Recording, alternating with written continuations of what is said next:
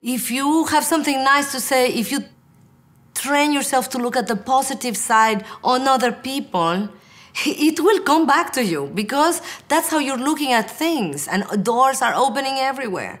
If all you can see is the flaw, the fault, how bad things are, how this person this, how this person, that's all that there is space for in your life. This is the only thing that you will have in your life because negativity, it's also contagious.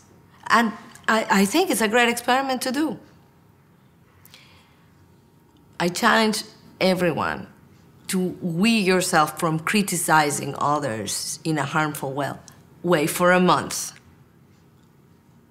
You cannot say anything bad about anyone else. You will see how difficult it is. And if you accomplish it, see if there's a change in your life. It could be an interesting experiment that you can do today.